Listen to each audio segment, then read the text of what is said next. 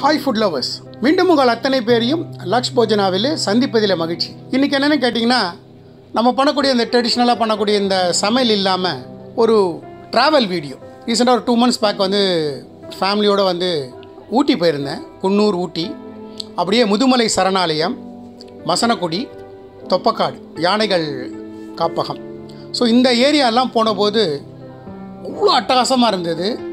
நிச்சயமாக வந்து சந்தர்ப்பம் கிடைக்கும்போது வெக்கேஷனில் வந்து நீங்கள் இந்த இடத்துக்கு போகிறத வந்து நான் ரெக்கமெண்ட் பண்ணுறேன். ஒரு மனதுக்கு மிக அமைதியான ஒரு சூழல். அதுவும் இந்த புலிகள் காப்பகம், முதுமலை புலிகள் காப்பகன்றது வந்து அவ்வளோ ஆக்சிஜன். ஏன்னா புலிகள் வந்து என்றைக்குமே வந்து அடர்ந்த காட்டுக்குள்ளே தான் இருக்கும். ஸோ அடர்ந்த காடு இருக்கும்போது அங்கே ஆக்சிஜன் நிறைய இருக்கும். அதனால தான் நம்ம வந்து புலிகளை வளர்க்குறோம். காட்டில் புலி வளர்க்குறதுக்கான காரணம் என்ன, நமக்கான ஆக்சிஜன் நிறைய கிடைக்குன்ற ஒரே ரீசன் தான். ஸோ அதனால் இந்த புலிகள் காப்பகம், அதை ஒட்டி இருக்கக்கூடிய இந்த தொப்பக்காடு, யானைகளோட புத்துணர்ச்சி முகாம் இங்கே தான் இருக்குது. நம்ம தமிழ்நாட்டில் இருக்கக்கூடிய கோயில் யானைகள் எல்லாம் வருஷத்துக்கு ஒரு வாட்டி இங்கே புத்துணர்ச்சி முகாமுக்கு கூட்டு வந்து அந்த யானைகளை வந்து வெயிட் பார்த்து அதுங்களுக்கு தேவையான விட்டமின்ஸ், மினரல்ஸ்லாம் கொடுத்து ஒரு 45 நாள் இங்கே பராமரித்து மீண்டும் அந்த யானைகளை அந்தந்த கோயில்களுக்கு திருப்பி அனுப்புறது. ஸோ அந்த ஒரு யானைகள் காப்பகம் இருக்குது. பட் இங்கே வந்து ரெகுலராகவே பார்த்தீங்கன்னா அவங்க வந்து யானைகள் வச்சுருக்காங்க. வாங்க, போகும்போதே ஒன்றொன்னா உங்களுக்கு எக்ஸ்பிளைன் பண்ணிட்டு போகிறேன்.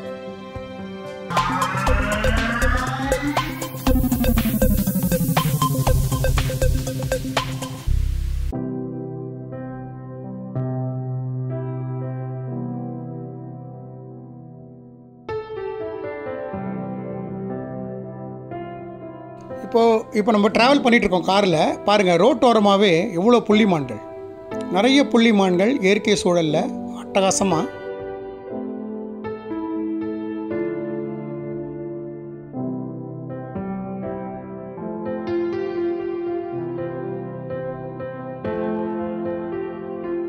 பக்கத்துலேயே ஒரு யானை குட்டியோட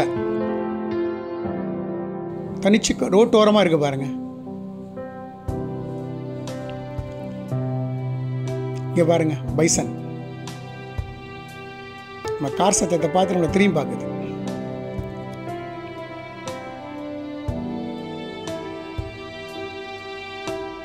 இயற்கைக்கு நிகர் இயற்கை தாங்க. அதுவும் இந்த விலங்குகளில் வந்து இந்த இயற்கை சூழலில் பார்க்கும்போது, இது வந்து நம்ம குன்னூர்லேருந்து ஊட்டி போகிற ட்ராக்கு, ரயில்வே ட்ராக்கு. இந்த ட்ராக்கை வந்து ஒரு கரடி கிராஸ் பண்ணுது பாருங்கள். ஆக்சுவலாக நாங்கள் நின்று ஜஸ்ட்டு பேசிகிட்டு இருந்தோம். அந்த கரடி வந்து எதிர்பாராத விதமாக அந்த ட்ராக்கை கிராஸ் பண்ணுது. ரொம்ப கிட்ட போய் எடுக்க முடியல, லாங் ஷாட் தான்.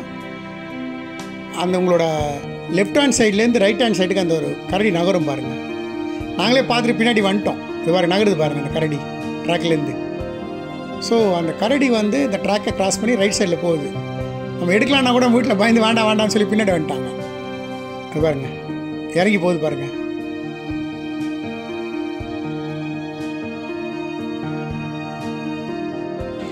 ஊட்டியிலேருந்து மசனக்குடி போகிறதுக்கு வந்து 2 ரூட் இருக்குது.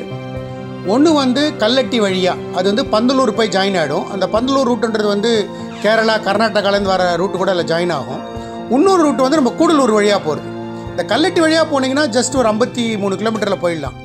கூடலூர் வழியாக போனால் 85 கிலோமீட்டர்.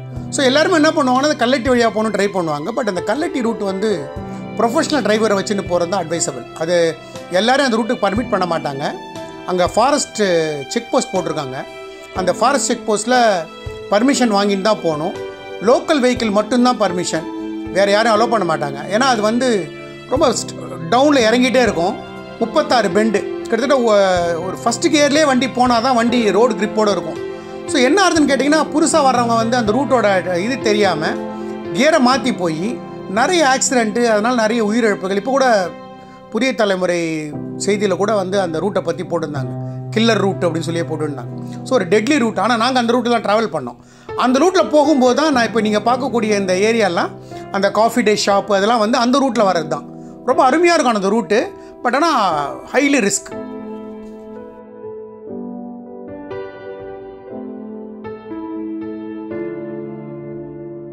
காலையில் நம்ம ரெசார்ட்லேருந்து நம்மளை வந்து ஜீப்பில் கூப்பிட்டு போகிறாங்க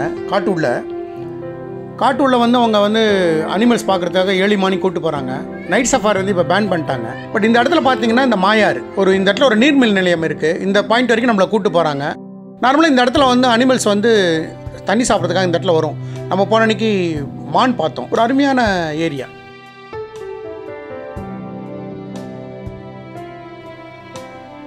இது வந்து நம்ம இந்த டால்ஃபின் நோஸ்ன்னு சொல்லி குன்னூரில் இருக்கக்கூடிய ஒரு இடம். இந்த டால்ஃபின் நோஸ்லேருந்து பார்த்தீங்கன்னா இயற்கை இவ்வளோ கம்பீரமாக இருக்குது பாருங்கள். அந்த 2 மலைக்கு நடுவில் அந்த அருவி அந்த ஃபுல் சைஸில் அட்டகாசமாக இருக்குது. ஒரு அமைதியான சூழல், அப்படியே ஒரு சில்லுன்னு ஒரு குளிர்ந்த காற்று, அப்படியே பார்த்தீங்கன்னா அட்டகாசமான மலை முகடுகள் வானத்தை தொடர அளவுக்கு. என்ன ஒரு அருமையான இயற்கை. சில நேரங்களில் மௌனம் வந்து அவ்வளோ அமைதி வந்து அவ்வளோ நிறைய பேசும். ஒரு அமைதியான சூழல், அட்டகாசமான இடம். நிச்சயமாக வாழ்க்கையில் சந்தர்ப்பம் கிடைச்சா போய் பாருங்கள். இதெல்லாம் வந்து இயற்கை. இன்றைக்கி நம்ம வந்து தெரிஞ்சோ தெரியாமலோ அழிச்சிட்ருக்கோம்.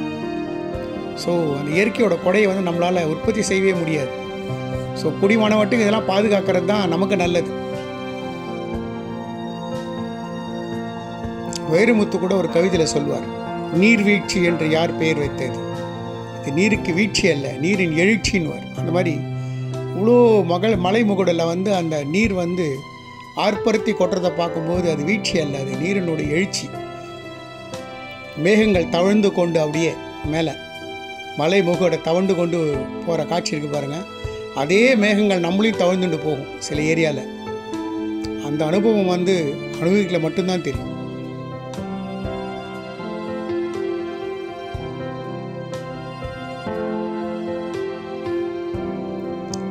நீரின் எழுச்சியை பாருங்க எப்படி இருக்குன்னு.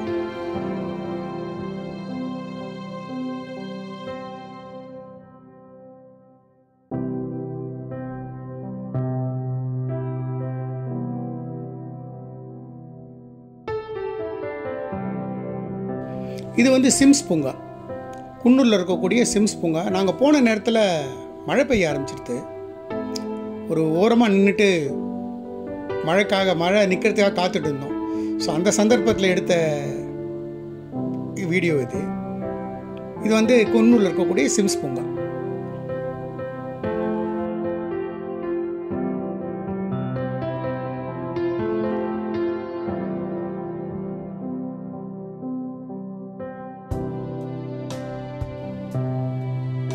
இந்த பூங்காவோட சிறப்பு என்னன்னு கேட்டிங்கன்னா, நம்ம ரோட்லேருந்து அப்படியே கீழே இறங்கிட்டே போகும்.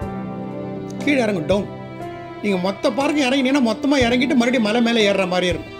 ஸோ ஒரு டவுன்ஃபால் அப்படியே கீழே இறங்கி போகும். அவ்வளோ அருமையாக இருக்கும்.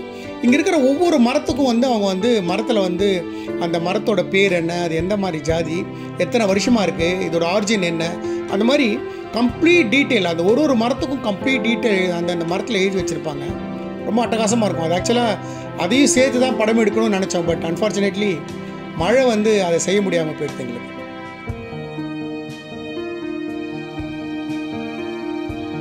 கொத்து கொத்தா மலர் செடிகள், ஒவ்வொரு மலரும் ஏதோ ஒரு மொழி பேசுது தன்னோட நிறத்திலேயே. பார்க்கறதுக்கு அவ்வளோ அழகாக இருக்கு.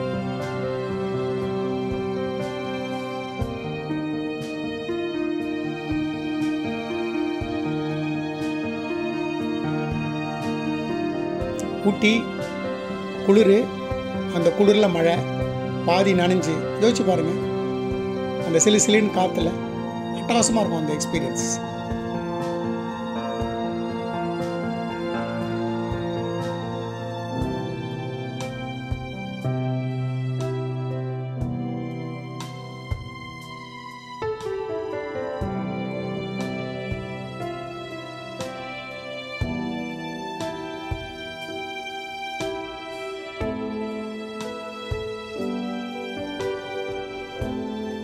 இது நாங்கள் தங்கியிருந்த ரெசார்ட் குன்னூரில். ஜஸ்ட் குன்னூர் ரயில்வே ஸ்டேஷன் பக்கத்துலேயே.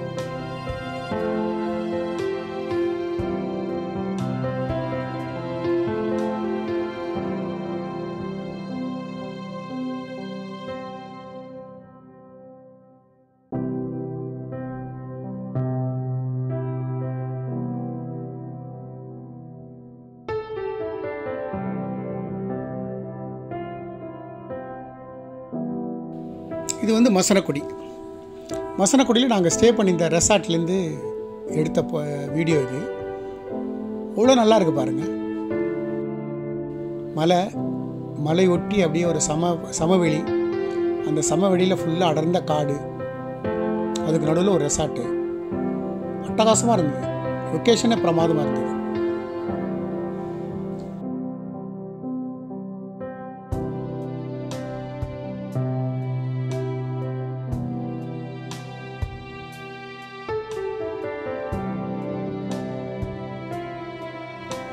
இதுதான் நான் சொன்ன தொப்பக்காடு. யானைகள் வந்து இங்கே தான் வச்சு பராமரிக்கிறாங்க. நீங்கள் இங்கே பார்க்கக்கூடிய யானைகளுக்கு பின்னாடி ஒவ்வொரு யானைக்கும் ஒரு கதை உண்டு. இதில் வந்து இப்போ என்ன சொல்லணும்னா, நம்ம சமயபுரத்தில் வந்து ஒரு கோயில் உள்ளேயே அந்த பாகனை ஒரு யானை அடித்து ஒரு உயிர் போயிடும். ஸோ அந்த யானை இங்கே பராமரிக்கிறாங்க. அதே மாதிரி ஒரே நேரத்தில் 3 பேரை அடித்த யானை. ஸோ இந்த மாதிரி காட்டு யானைகளை வந்து வைல்டாக இருக்கும்போது அந்த யானைகளை வந்து இங்கேருந்து கும்கி யானை எடுத்துகிட்டு போய் அதை வந்து இந்த சரணாலயத்துக்கு எடுத்துகிட்டு வந்து அதை ஒரு யானைக்கும் ஒரு பாகன், அந்த பாகன் சொல்கிறத மட்டும்தான் அந்த யானை கேட்கும். ஸோ அந்த மாதிரி இங்கே பராமரிக்கப்பட்ட யானைகள் வந்து இங்கே வச்சுருக்காங்க. காலையில் டெய்லி 8:30 மணிக்கு வந்து இங்கே டிக்கெட் கொடுக்குறாங்க. இங்கே ஃபாரஸ்ட் ரேஞ்சர் ஆஃபீஸ் இருக்குது, அங்கே போனீங்கன்னா 30 ரூபா. 9 மணிக்கு யானைக்கு வந்து ஃபீடிங் பாயிண்ட் இது. இந்த இடத்துல யானைக்கு வந்து உணவு கொடுக்குறாங்க. யானையோட உணவு என்பது எல்லா யானைக்கும் ஒரே மாதிரி கிடையாது. அந்தந்த யானைக்கு இப்போ நீங்கள் ஏற்ற மாதிரி பார்க்குற யானை தான் நான் சொன்னது 3 பேரை. இதுதான் அந்த சமயபுரம் யானை. இந்த லெஃப்டில் பார்க்குறீங்களே, இதுதான் அந்த சமயபுரம் யானை. இது பார்த்தீங்கன்னா யானையோட படம், அந்த யானையோட பாகன் பேர் எல்லாம் எழுதியிருக்காங்க. எல்லா யானைக்கும் நான் சொன்ன மாதிரி ஒரே சாப்பாடு கிடையாது. இந்த யானை தான் ஏத்தாப்பில் பார்க்குறீங்களே, அந்த யானை தான் 3 பேரை அடித்தது. ஸோ இந்த யானைக்கான சாப்பாடு என்பது வந்து எல்லா யானைக்கும் ஒரே மாதிரி சாப்பாடு கிடையாது. ஒரு யானைக்கும் ஒரு மாதிரி மினரல்ஸு, விட்டமின்ஸு, அரிசி, கேழ்வரி, மக்காச்சோளம், இந்த மாதிரி ஒரு யானைக்கும் மாறி இந்த யானைக்கு அந்தந்த பாகன் எடுத்துகிட்டு போய் கொடுக்குறாங்க. இதுதான் நம்ம சமயபுரத்துலேருந்து எடுத்துகிட்டு வந்த யானை. அந்த யானையை வந்து இப்படி பழக்கியிருக்காங்க. இப்போது அது ரொம்ப வைல்டாக இருந்தது, சாப்பிட மாட்டேங்குது. திருப்பி எடுத்துகிட்டு போயிடுறாங்க. மறுபடியும் வேறு சாப்பாடு எடுத்து வந்து கொடுக்கும்போது தான் சாப்பிடுது. வாயை திறக்க மாட்டேங்குது பாருங்கள், திறக்காது. அதுக்கு அந்த சாப்பாடு பிடிக்கலான்னு யானை சாப்பிட மாட்டேங்குது. பிடிச்ச யானை ஒரு யானை வந்து ஒரு கிட்டக்க வரும்போதே ஆட்டோமேட்டிக்காக இங்கே பாருங்கள் லெஃப்ட் சைடில் ஆட்டோமேட்டிக்காக தூக்கி அந்த யானை வந்து தன்னோட சாப்பாட்டை வாங்கிடுது. ஸோ அந்த பக்கத்தில் இருக்கிறவர் வந்து கஷ்டப்படுறாரு பாருங்கள், சாப்பிட மாட்டேங்குது பாருங்கள், வாயே திறக்க மாட்டேங்குது. ஸோ மறுபடியும் வேறு சாப்பாடை மாற்றி எடுத்துன்னு வராரு. அப்போ அந்த யானை சாப்பிடுது. ஸோ அந்த குணாதிசயங்கள் கூட நம்ம மனுஷன் மாதிரி தான். அதுக்கு என்ன பிடிக்குதோ அதுக்கு வேண்டான்னா வேண்டாம் தான். பார்க்குறதுக்கே இந்த ஏரியாவே பார்த்தீங்கன்னா அவ்வளோ அட்டகாசமாக இருக்குது. அந்த கீழே விடுற யானைக்கு கொடுக்குற சாப்பாடு கீழே விட சாப்பிட்றதுக்குன்னே அங்கே ஒரு மயில் வந்து நின்றுட்டுருக்கு. கிட்டத்தட்ட இங்கே ஒரு 15-16 யானை வரைக்கும் இங்கே பராமரிக்கிறாங்க. இங்கே தான் வந்து இந்த யானைகள் சிறப்பு முகாம். நம்மளோட தமிழ்நாட்டிலேருந்து கோயில்கள்லேருந்து எடுத்துகிட்டு வந்த யானைகள் வந்து இங்கே தான் 45 நாள் புத்துணர்ச்சி முகாம் நடத்துகிறாங்க வருஷம். அது வந்து அந்த யானையோட அந்த நேச்சர், அந்த காட்டுப்பகுதியில் அந்த யானை இருக்கணும், அதற்கான உணவு, அதுக்கான மினரல்ஸ், விட்டமின்ஸ் எல்லாம் பார்த்து அந்த யானையை வந்து மீண்டும் ஒரு ஆரோக்கியமான யானையாக்கி மறுபடியும் அந்தந்த கோயில்களுக்கு வந்து திருப்பி கொண்டு போய் விட்டுறது. ஸோ இந்த புத்துணர்ச்சி முகாம் இங்கே தான் நடக்கும், இந்த தொப்பக்காடில் தான் நடக்கும். இது முதுமலை யானைகள் சரணாலயத்தில் இருக்கக்கூடிய ஒரு பகுதி. இங்கே இந்த யானைகள் சரணாலயத்தில் வந்து அவங்க ரேஞ்சர் ஆஃபீஸில் வந்து ஒரு போர்டு வச்சுருக்காங்க.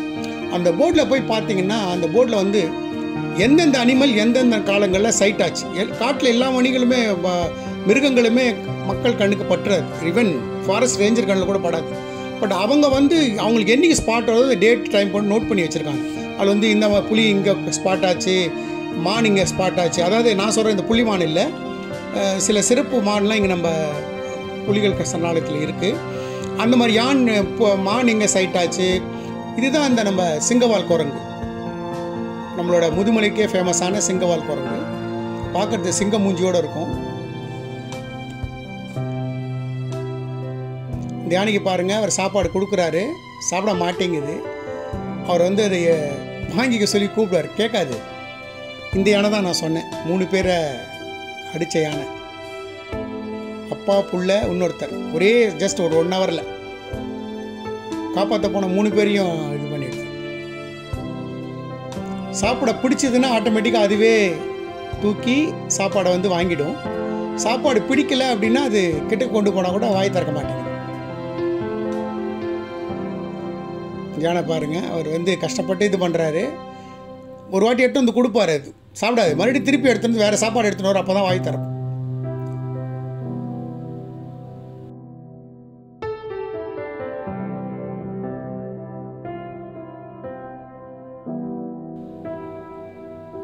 சாப்பிட மாட்டேங்குது பாருங்க.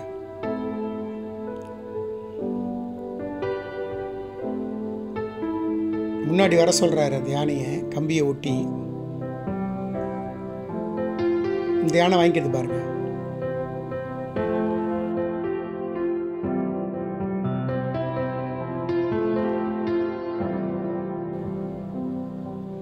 அந்த பாகரோட வார்த்தைக்கு கட்டுப்படுது அந்த யானை.